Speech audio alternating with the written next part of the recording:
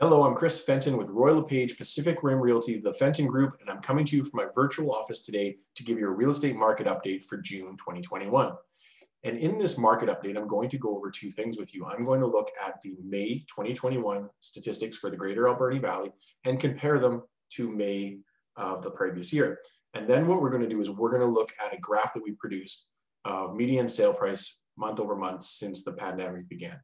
And I think we'll find this stuff interesting. So let's take a look at those first stats. Now, I want to point out that these are single family, non-waterfront homes sold in the Greater Alberni Valley. So the Greater Alberni Valley includes Port Alberni, Sprout Lake, Beaver Creek, and Cherry Creek. So May this year, we've seen 48 new listings for homes come on the market, which is awesome because last May we saw 25. And we need inventory. We need more homes to go on the market so the market can become more stable. And that is a really, really nice development. This year we had 41 sales in May compared to 34 last year. So sales are of course up, but not to the same extent that new listings are up. And then the average list price this year was $500,905 compared to $401,150 last year. With an average sale price this year of $508,188. So the average listing was selling $7,000 to $8,000 over the asking price.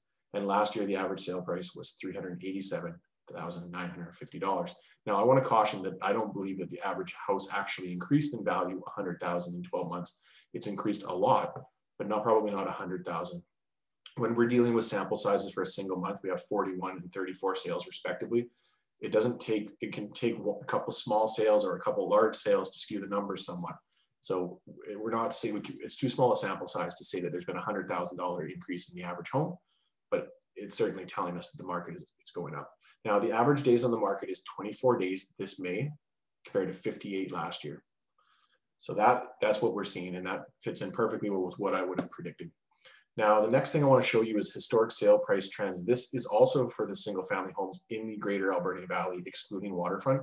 And I ran the median sale price for homes since the beginning of the pandemic, which I used March 2020. And you're seeing this graph in front of you. So you can clearly see an upward trend where the median sale price was in the low to mid 300s. And now we're hitting and getting close to that $500,000 mark.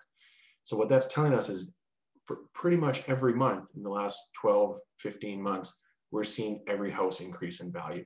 And this is why one of the reasons we're seeing multiple bidding wars on almost every listing that we see come on the market, because buyers know that the next house that comes on the market a month from now, at this point, following the past trend, is going to be worth more money. So we don't know when that will last. We don't know how long it will last. Nothing lasts forever in financial markets. But at this point, there's a consistent trend that we can see. So that's it. I want to keep this short, but that's it for this month. If you have any questions about the real estate stats, the real estate market, drop them in the comments below or give us a call, 250-723-8786. We love to talk real estate. This is Chris Fenton with LePage, Pacific Rim Realty, the Fenton Group. We'll see you next month.